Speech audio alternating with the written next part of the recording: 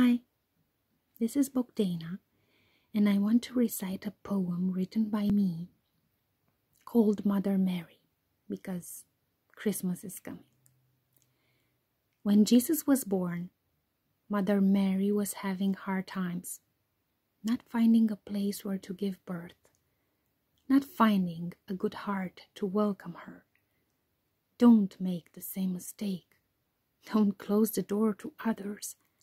Don't close your heart. Every person should not be rejected.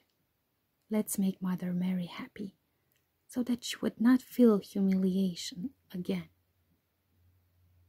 Let's receive Jesus Christ in our lives.